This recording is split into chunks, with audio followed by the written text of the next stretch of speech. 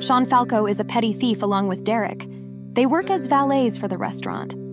At the point when a family comes to the place, Derek drives back the vehicle to their home so he can burglarize it, just for the family's canine to pursue him to drop everything. Another customer is a rich man named Cale who tells the guys not to screw with his vehicle.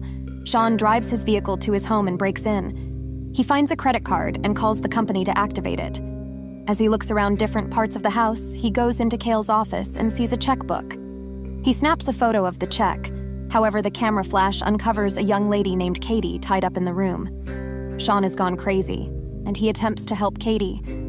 He goes to Cale's carport where he finds his tools, as well as a table where he worked on other victims. Sean attempts to help Katie, yet she warns him that there is a camera in the workplace that Cale can check. Certainly, when Cale is finished eating, he actually looks at the surveillance cameras on his telephone. Sean must get back to the restaurant with the vehicle. Sean tells Derek what he saw, and he calls the police from a payphone to try not to have them trace it back to him. Sean drives by Cale's home and he hears screaming. The police show up and talk to Cale, just to see that he is with another lady that he just engaged in sexual relations with. This allows Cale to get rid of the police, yet he is suspicious. After Derek shows up, they wait that Cale will leave, and they break into his home. They go search for Katie, yet find that the workplace has no one in it.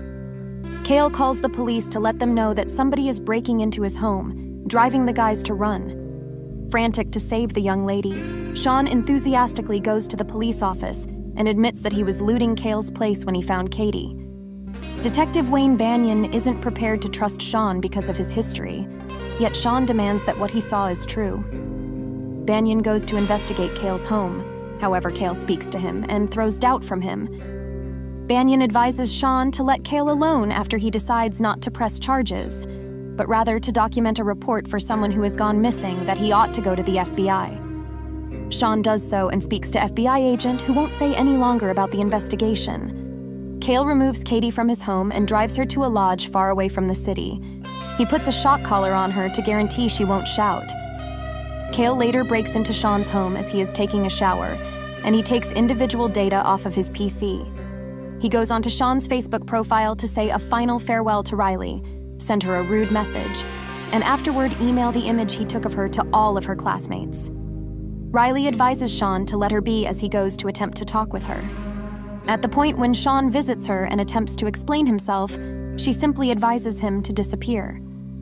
At the point when Sean heads outside, he finds his vehicle has been vandalized, with a block tossed through the windshield, his windows broken, and his tires sliced.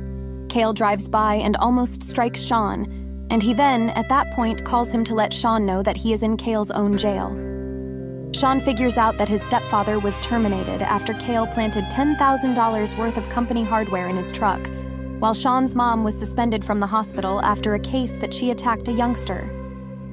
Cale then goes after Riley, hurling her against a wall and tossing her downstairs, sending her to the hospital. Sean takes his stepdad's truck to get help.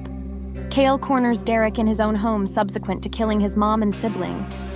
After a battle with Sean on the opposite end of Derek's telephone, Cale shoots Derek in the head and stages it as a suicide. Sean sees Cale get the telephone and he screenshots Cale's face. He sends the image to the FBI agents. Sean investigates the image he took of Cale's checkbook. In the closer look, he sorts out that Cale is someplace in the space called Sandy.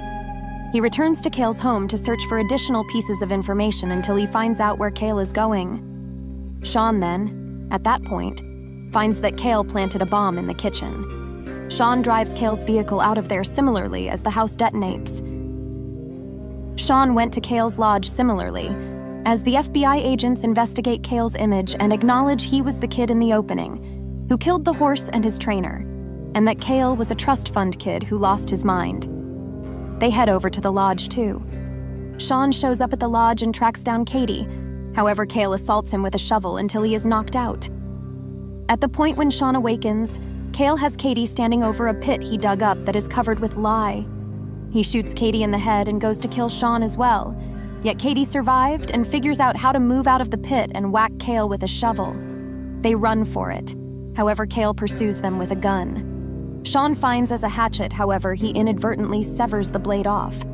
As Cale draws nearer, Sean begins to beat him with the hatchet's handle until Cale at last goes down. Sean and Katie stroll until the authorities find them. The agents then, at that point, go to the lodge where they find Cale tied up to a seat, growling in rage.